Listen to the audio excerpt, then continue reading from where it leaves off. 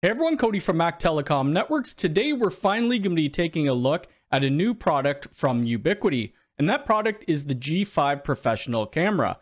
I also will be testing out the vision enhancer that goes with it. First and foremost, I want to thank Ubiquiti for sending me this gear to do a video on. The G5 Professional Camera is one of the newer cameras in their Protect line, and it's a 4K camera with 3x optical zoom. If you'd like to hire me for network consulting, visit my website at mactelecommnetworks.com. If you want to communicate more with us or the community, I do have a Discord server, and I also have affiliate links down in the description below. The first thing we're going to do is take a closer look at the G5 Professional over on the desk beside me. I'm also going to put on the enhancer so that you could see how it clicks in. Now, this is everything that comes in the box with the G5 Professional Camera. I took this out a couple days ago just to do a bit of testing. And this is the G5 Professional Camera. We could see on the side that we have our Ubiquiti logo. It does look like the same size as the G4, and we will be doing comparisons between the G5 Professional and the G4 Professional. It also comes with the same mounting arm and then the base.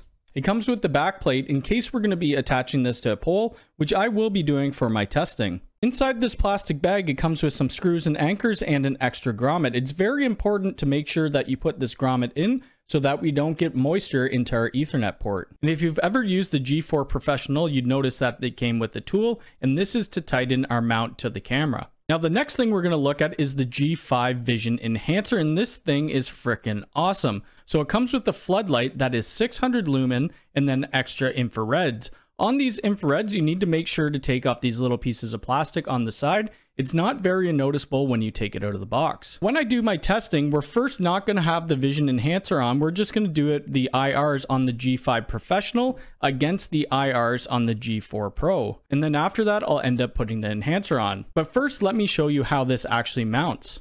On the inside of the enhancer, you could see this USB-C, and then it also has this wheel to tighten up. On the back of the G5 Professional, we also have that USB-C, so we need to line that up. So all we do, we're going to grab the camera and we're going to place it in. Now, once the USB-C is in the back of the camera, all we need to do is tighten this up. They also have this piece right here that you need to click in, and then on the back you can see where we're going to end up putting our Ethernet cable through. Now we're going to go back to the computer and look at the different specs between the G4 Professional and the G5 Professional. Now we've taken a look at what the G5 Professional looks like. Let's look at the different specs between the G4 and the G5. They are pretty much similar. The G4 Professional is $449 USD, whereas the G5 Professional is $379 USD. They're both 4K 8 megapixel video resolution, and they both offer 3x optical zoom. They also both have the AI event detection, so that's your smart person and your smart vehicle detections, and they also have infrared, but this is where it varies a little bit. On the G4 Professional, we could do up to 15 meters or 50 feet, and on the G5 Professional, we could do 25 meters or 82 feet. Unfortunately, my backyard where we'll be testing this and in my front yard isn't that long, but we'll have to see how good the quality is between the two. Also, both these cameras, they record audio and they both are powered by PoE.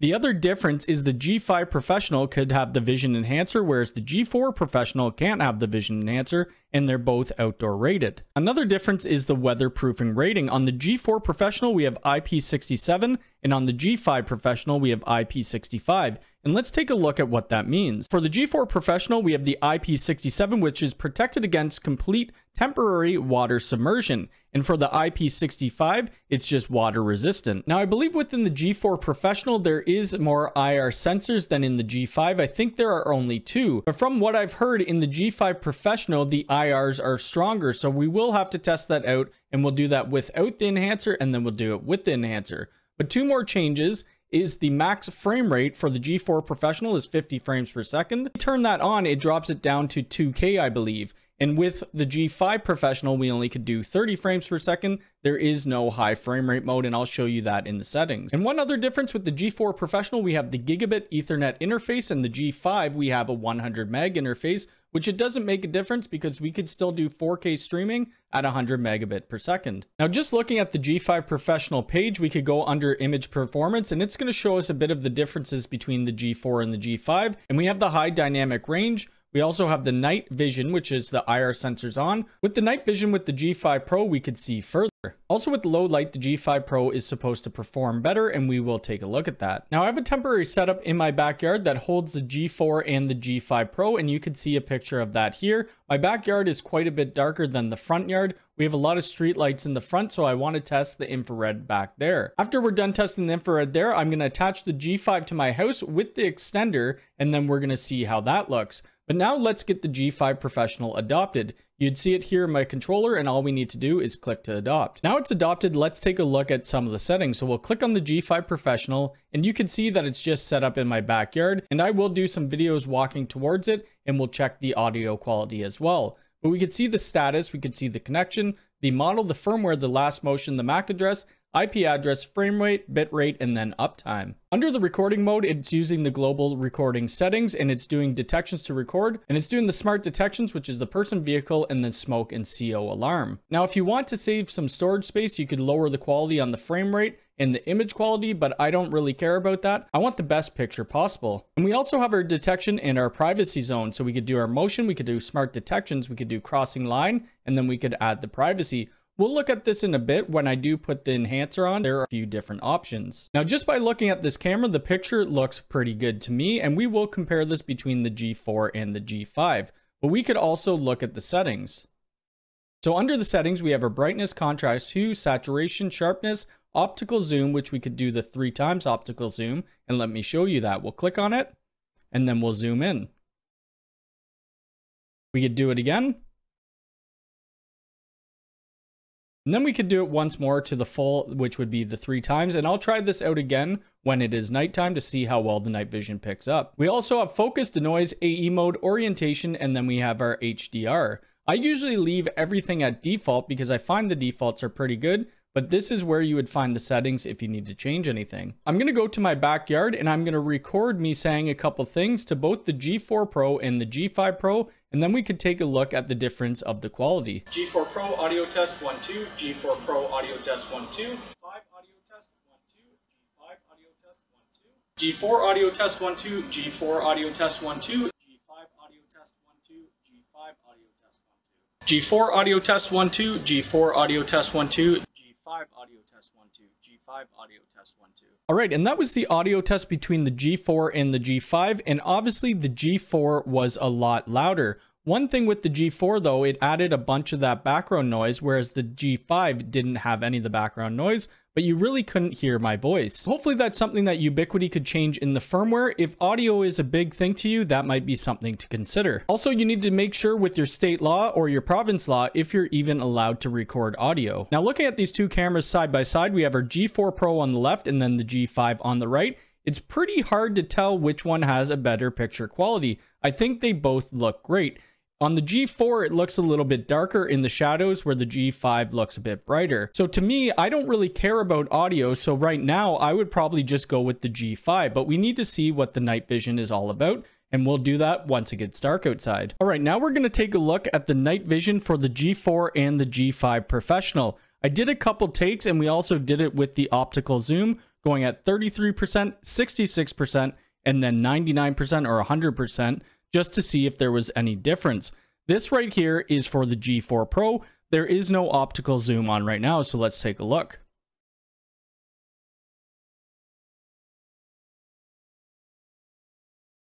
And the reason I'm waving my arm is just to see if there's any ghosting around my arms as I'm moving.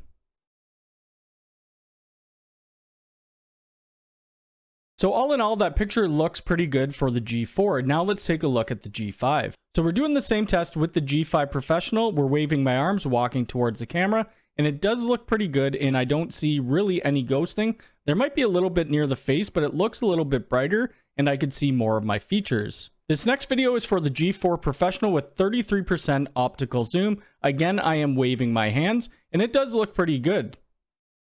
Again, we're running the same test with the G5 Professional, and this is at 33% optical zoom. I do think this does look better. I could see more of my facial features.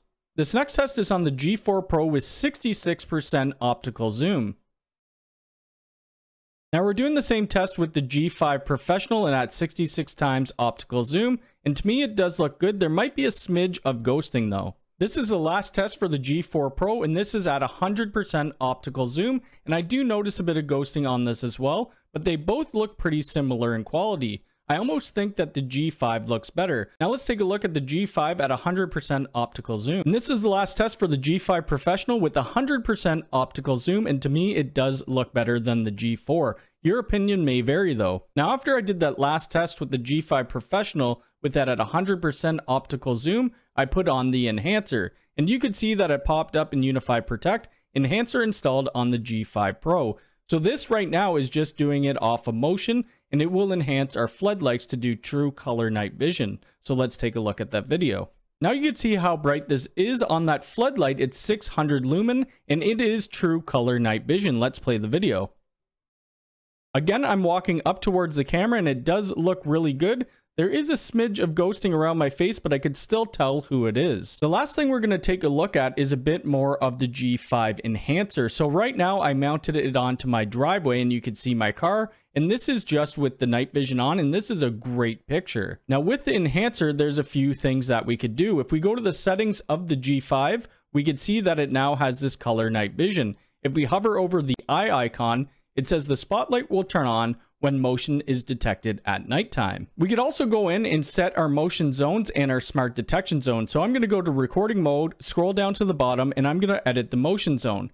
I don't really want the spotlight to turn on during motion, so I'm going to turn that off and press save. I am, however, going to edit my smart detection zone, and we're going to turn on the spotlight for the zone, but I'm going to drag it so it's only on my property.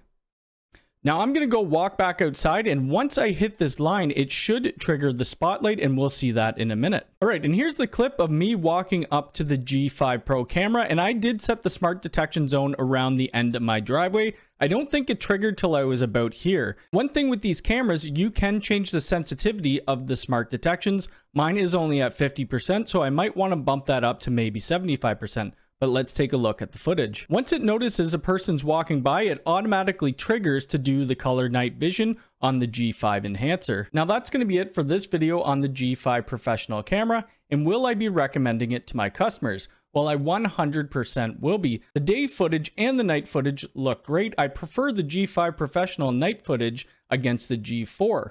The biggest selling feature to me is the enhancer. So adding that on, if I was to buy a G4 Pro, the G4 Pro cost me $449. A G5 Pro with the enhancer is only $30 more at $479. The one downfall to the G5 Professional, which I don't really care about, is the audio quality, as it's very low. But if I needed to pull the footage and then raise the decibels, I could do that. The enhancer makes this camera really great doing the true color night vision, and it kind of acts as an active deterrence. If someone was coming up to your house, the light would go off. You could see a picture of the light right here. It's a little hard to capture with my phone camera. If you're using the G5 Professional and with the enhancer and you like it or you don't like it, leave that down in the comments below. If you like this video, hit the thumbs up button. If you're new here, please subscribe and hit the bell icon. All right, thanks.